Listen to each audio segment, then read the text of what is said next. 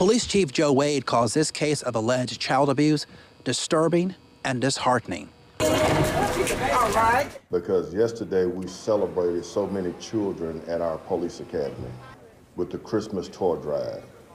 And now today, I'm here talking about a 1-year-old that was brutally beaten. That's how I'm describing it, bruises and trauma to the body.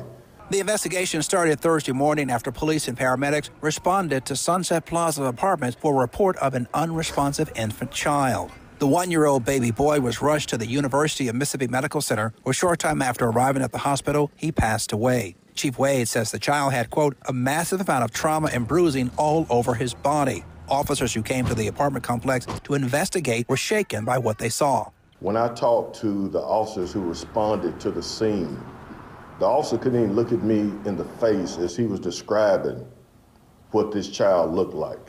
It's very traumatizing when you see stuff like that in our city. Police spent Thursday questioning the child's mother and a neighbor, and they're also actively searching for a male acquaintance as a person of interest. We're not ruling anyone out at this particular time because this may have been something that have been happening over a period of time and not just today.